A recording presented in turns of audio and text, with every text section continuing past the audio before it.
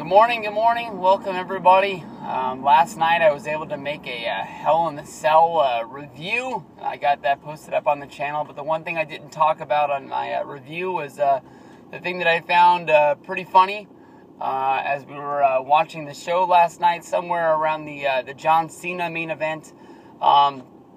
Someone put up the story, and it started to evolve from there, that the Carters are putting TNA wrestling up for sale, trying to get out of the business.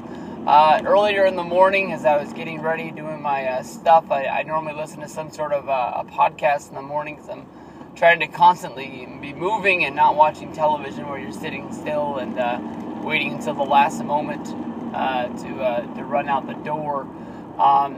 Dave Meltzer was the one this story comes from, and he had mentioned it on the podcast, but the way that he had mentioned it, I didn't even really think this was a story, because I sort of thought this was just common knowledge that everybody had known for so long. But the way this story it's broke and grown, I just really, can't believe it. TNA as a company is pretty much been bled dry. For years, the company took on a lot of water, much like, you could say the Titanic did after hitting the iceberg. Water's just flowing on board when they signed the big money contracts of Hulk Hogan and Eric Bischoff. They convinced that going out and signing free agents from WWE, guys like Mr. Anderson, Rob Van Dam, were brought in, Jeff Hardy, Shannon Moore. They signed a lot of guys really fast, thinking that they were going to start up this Monday Night Wars in 2010, and then basically they would be off and running, and they would either be competing with the WWE, and they would be winning the war, bringing more money to them by ad revenue for their shows on Spike TV, or they would at least be competing. But the wars lasted a month, and then they were over, and basically, you can see that the Carters have been trying to fix the books as of late. Rob Van Dam left the company, chose not to re-sign. There was a big hussy fuss about Jesse Sorensen being released after he promised that he would have a job for life after breaking his neck in a ring against Zema Ion. And most notably, October 1st, when Hulk Hogan's contract expired. Hulk Hogan being the one guy that basically the whole company had been built around. Every storyline in the company, whether it was for the jobbers on the opening card or the main event, everything has revolved around Hulk Hogan for the past 3 years. Whether it was Fortune or Immortal or this whole AJ with Dixie storyline. Hulk just being the general manager, trying to step in and re-sign AJ. Where we go from here is, I don't know. Dave Meltzer has talked about the possible sale of TNA for a good long time, and every time he's done it, he says it would make sense for Spike TV to come in and buy this. As a wrestling company, TNA is never gonna be the top dog of them all. But as a television show that produces, 2 hours of TV on Thursday nights, it's a show that's always produced ratings for Spike TV, and they've never really felt like they weren't getting what they were paying for. Spike TV right now is currently running a mixed martial arts company, Bellator, which runs on Friday nights. And, they stepped in and they bought that company from the ashes, as they were going out of business, knowing that they would be able to pull a strong number to be there.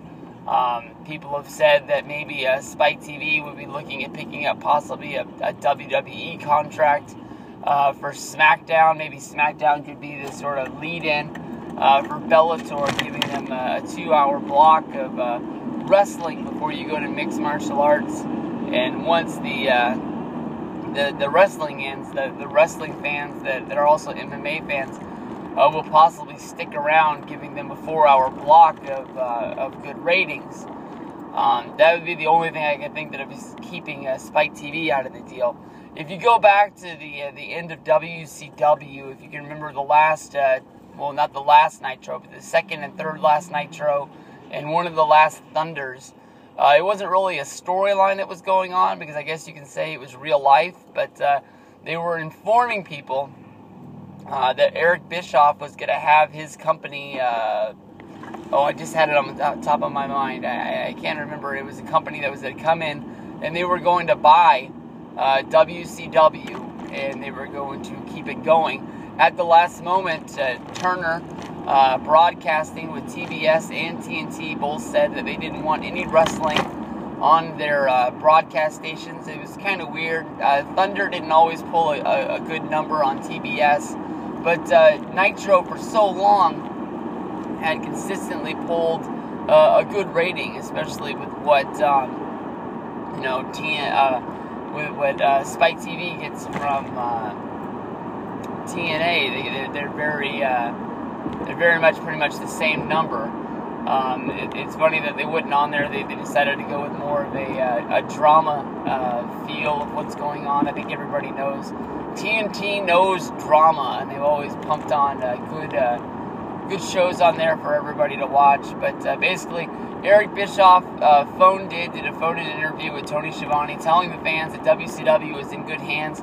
He was going through, he was crunching the numbers with the accountants, and that the sale was going to go through, and he was going to be in charge of the company.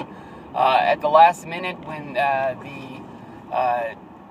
TV deal fell through and found out that he was buying WCW, and WCW didn't have anywhere to go to be on television, Eric Bischoff backed out of the sale, and that is when Vince McMahon picked up WCW and bought it for pretty much nothing, bringing over, I believe, 20 of the WCW wrestling contracts that he wanted to bring over, mostly guys that he used in developmental, that had smaller deals that didn't really break the bank in order to make him be there. The big name guys, Hogan, Holland, Nash, Goldberg, those guys had to wait out of their existing WCW deals in order to be bought up and signed to new WWE deals. It would be stupid for those guys to throw away money in order to basically just go there. The WCW, the Turner people were going to be paying them for another year or 2 years to do nothing. You might as well take that free money. Diamond Dallas Page is one guy.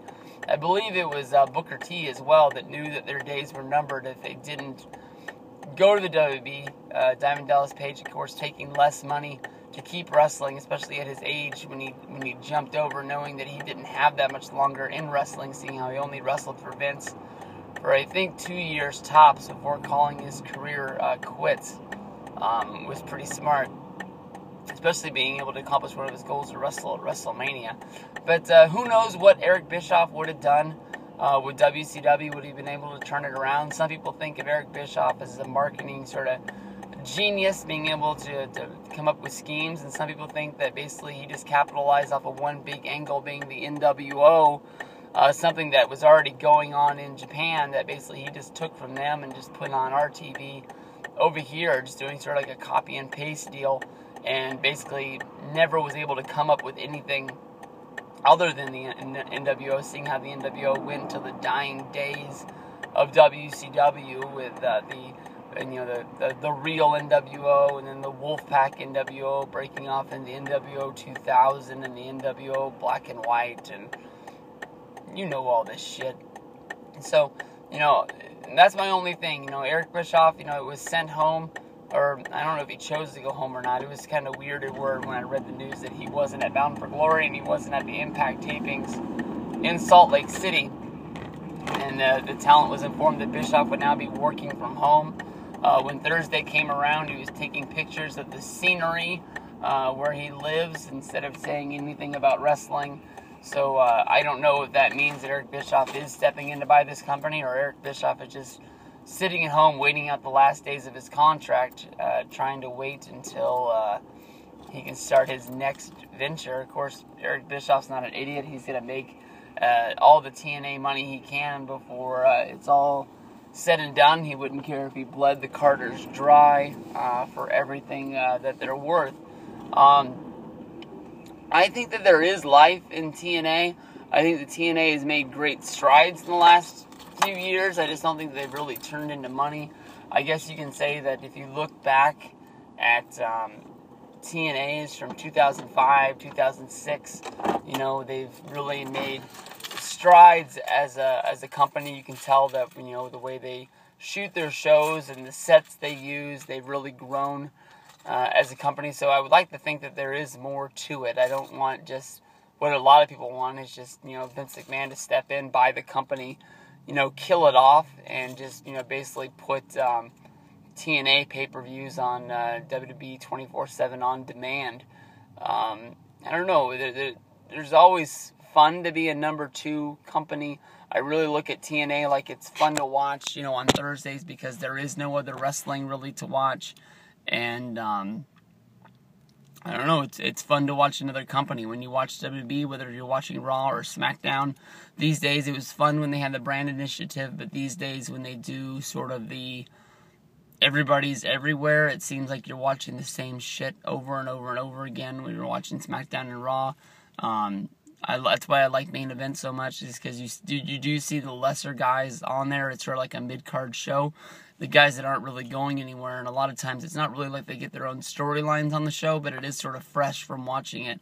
And you see the guys sort of, it's almost like they're making like the number 1 contender matches for the U.S. or the Intercontinental title, the tag titles. You get to see the guys moving up that way, so there is sort of like a progression to that show. So, I don't know. I'm not surprised by them saying that TNA is going to close up shop and they're looking for somebody to buy it. I just hope that, somebody who buys it is somebody who, cares about the wrestling business. You've heard from a lot of interviews, Chris Jericho, Ric Flair, they both stepped up and they said that they wish they would have known what WCW was going to sell for, because they would have stepped up and they would have bought it just for the tape library below. So maybe, I don't know. You would think that if Bischoff buys it, Hogan would be involved somehow. They've always been linked, doing something along the way. But you don't know. Maybe some just lottery winner somewhere along the way wants to step up and spend some money on a wrestling company.